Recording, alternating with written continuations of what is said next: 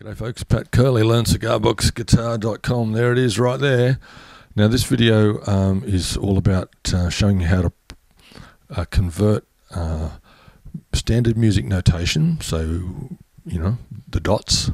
You find a book somewhere or a file on the internet that's got some music notation on it and you want to learn to play it, but you can't read it, so you need to put it into tab. This is what we're on about right now.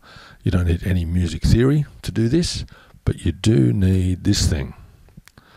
You get it from MuseScore.org, and it's free, it's open source, it's reliable, it's safe. It says here Mac, but I'm on a Mac, that's why. It's available for Windows, etc. Look it up, look for reviews. It's got a big help system. It's got a great community of people using and helping each other out. MuseScore.org. No need to be concerned about getting that on your computer. It's excellent and it's free.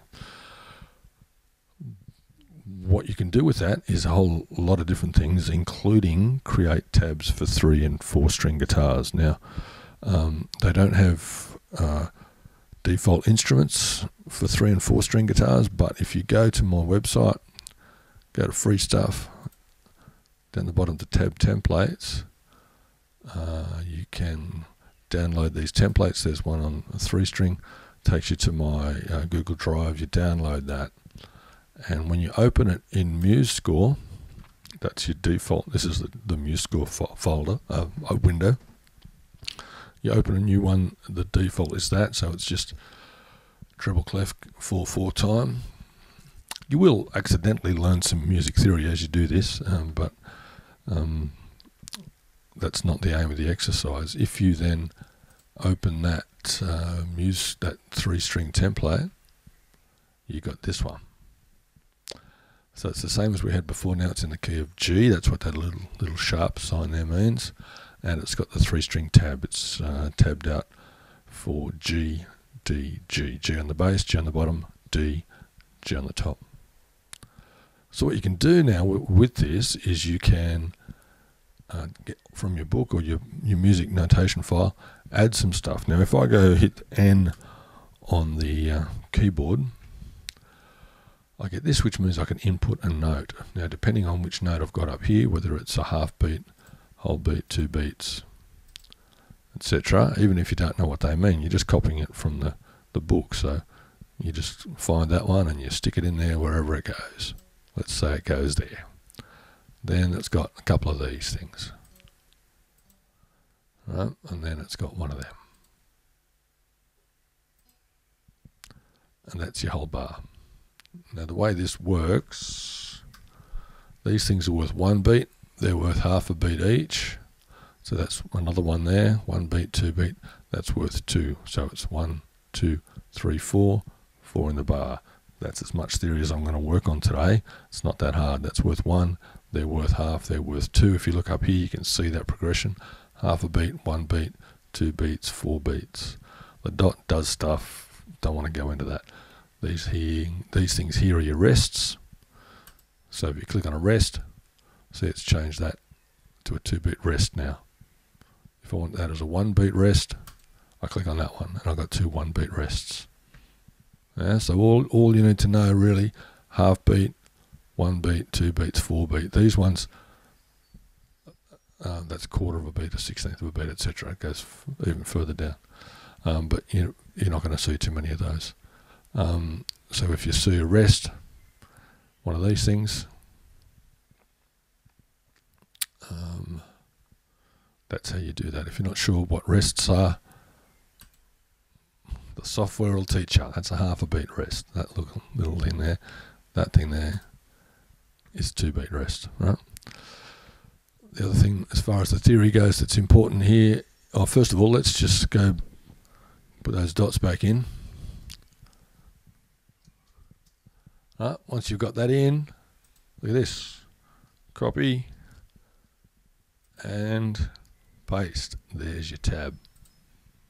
That's how simple it is. You put the dots in there, copy it into the tab file, and it gives you the tab. Now, what you might find when you, let's just delete all that. When you go to your book is that it doesn't have this one sharp up here. You might need to put a different signature in there. Here's how you do that. You go to key signatures, right? Open that up. And you can see that there's our one sharp, G major. Now if the music that you're copying from has got 4 sharps, it's in E, you just do that. First of all, hang on, sorry. You got to select everything and then you go that. Right? Now you're in the key of E and off you go. You just copy it in. You better make sure you do that first though, it's going to be wrong. That's the first thing you need to do. You can make sure you get your key signature right. Usually it's in 4/4. If it's not, time signatures, change it to 3 or 2 or 6/8 or 12/8 or whatever. Yeah, those two there are the main ones that you're going to use. These are fun to play with as well. Get in and have a go. The main one is this one here, breaks and spaces, so that just changes your layout. So if I wanted to put a break there, I'd do that. So now it's I've only got 2 bars in the line. But you just play with them. The main ones are the key signature and the time signature, and then these different notes up here. And you can create your notes and then stick them in here. So if I've got a tune in the key of E, for example, let's just put a few dots in the key of E. Right, hang on. I go N, so I can put them in, and I go E, G sharp, A, B. Right, copy that to there. There it is. Now, because we're tuned to the key of G, I might want to play that in the key of G. So what I do is I go to my tools here, transpose it's called when you change keys, transpose. I want to go down, I want to go up to G. Okay, takes it up to there. Now it's in the key of G, the same tune. I'm going to copy that into my tab, and there it is in the new key. Right, so remember that one sharp there is G, and if you don't remember which one's which, the software will tell you. Yeah, so don't forget to have a look at those things at the start of your music when you go to put them in. Apart from that, it's quite mechanical. Yeah? Even to the point where another cool trick you can do, you can get I've just got this website 8notes.com here, right? And I've got this habanero from Carmen, dum dum da dum da dum dum dum, right? Tricky little piece. That's it there. Now I don't want to go and copy all those dots in, so here's what I do. I download the MIDI file. I've already done that, I'm not going to do it again. So then I go to here, File, Open. There's that MIDI file. There it is. So it's opened it and I can play it. But I don't want the whole thing, right? So here's what I'm going to do. I'm going to select that bar, just the top line, just the melody, right? And then I'm going to select this bar. Right, so shift click on that last one. I've got just that line. I'll copy that into my template. And Bob's your uncle. Now what I didn't do, you'll notice, is check the key signature, 4 sharps. Not to worry. I can change it now. So I'll just go key signature, 4 sharps, that's E. And you may have noticed that a lot of these accidentals have gone away because they're over here now. I don't need to explain that right now. You probably don't care. So that's all in the key of E. Right? So if I copy that to here, I've got the tab in the key of E. Now you'll see that that's really high up, and that's unplayable, that red one there. Right? And everything's just really high up.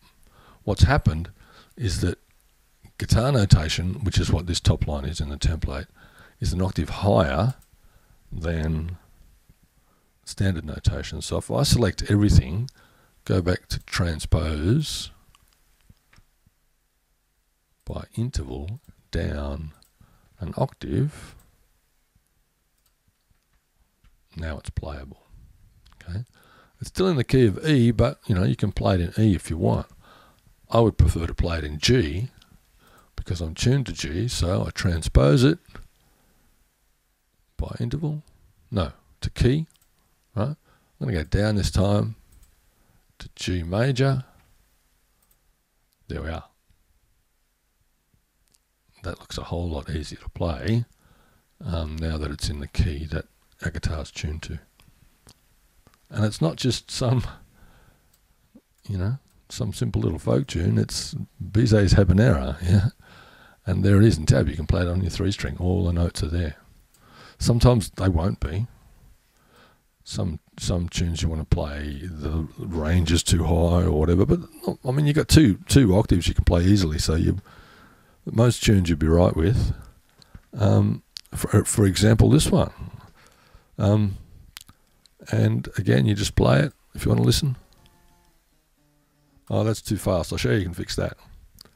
If you go to tempo, drag, first of all, select one, drag that up to there. What have I done? Oh, so you select a note or a rest and then you click on that. Then you can change the tempo. That 80 is quite slow.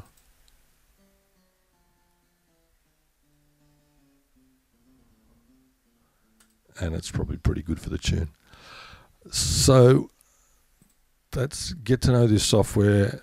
You'll learn heaps and you'll open up a whole lot of different resources for different tunes that you can play without having to ask people and without having to understand a lot of theory. What will happen, you will become less scared of the notation, less scared of the theory and want to know more because it's not that hard really. When that happens, you go to my website, free stuff, and go to the theory course. There's a section there on reading the dots, but a whole heap of other theory as well. LearnCigarBoxGuitar.com and MuseScore. Have fun with that.